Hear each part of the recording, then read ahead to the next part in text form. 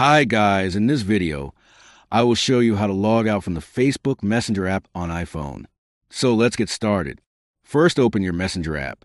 Next, on the top left corner, you have three horizontal lines. Tap on it. Next, tap on the gear icon in the top right corner to go to Settings. Here, scroll all the way down. You will notice there is no feature to log out. What you can do is tap on Manage Account Center. Under Account Settings from these options, tap on Password and Security.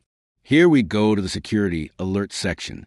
Here you have an option called Where You're Logged In. Tap on it. Next, select your account. Here you will see where you are currently logged in and other devices you have logged in before. So just scroll all the way down and tap on Select Devices to log out. Next, tap Select All to select all devices and then tap Log Out. This will argue you out on all the devices. And that's it, how to log out of Messenger on iPhone.